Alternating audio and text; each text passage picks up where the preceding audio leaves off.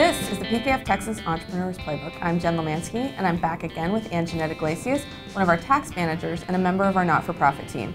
Annjeanette, welcome back to the Playbook. Thanks, Jen. It's good to be here. So tax manager, tax reform is a hot topic this year. How has it impacted not-for-profit organizations? It's interesting because tax reform has been a hot topic, and the tax reform has some direct impacts for nonprofit organizations as well as some indirect impacts because a lot of nonprofit organizations receive their funding from the general public.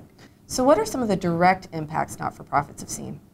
Well, tax reform affected nonprofit organizations in several ways. First of all, with unrelated business income, or UBI. UBI activities were previously allowed to offset each other. The losses from one could offset the income from another, and so you had a netting effect. Okay. But now with tax reform, the IRS is requiring that all UBI activities must be reported individually. Oh, wow. So that benefit there is no longer available. Also under tax reform, the UBI tax rate has been lowered to 21%.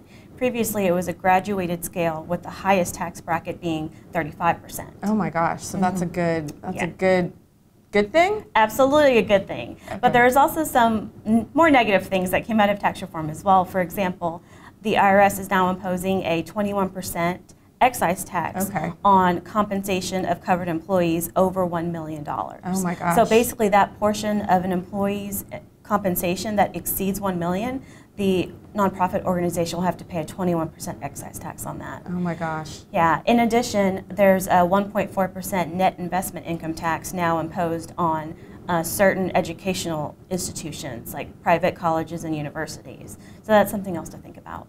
Now, are there any indirect aspects? You mentioned that earlier.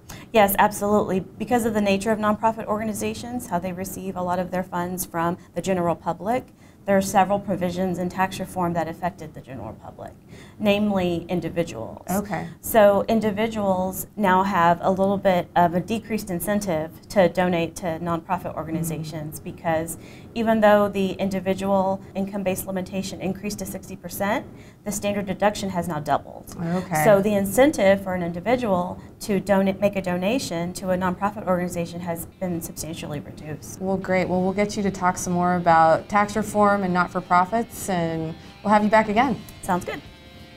To learn more about how PKF Texas can help your not-for-profit organization, visit pkftexas.com/not-for-profit. This has been another Thought Leader production brought to you by PKF Texas, the Entrepreneurs Playbook. Tune in next week for another chapter.